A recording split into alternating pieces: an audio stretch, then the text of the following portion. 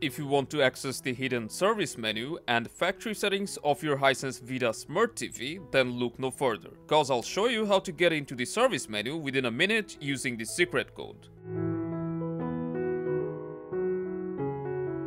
To get into the service menu, we need to open settings on our Hisense TV. From there, go to sound, then audio output settings.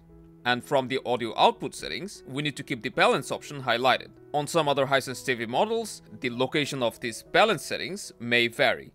So after you have found your balance menu, keep it highlighted and on the number pad of your Hisense TV remote, press 1969. And now your TV is in service mode. To open the service menu, you need to press the menu button.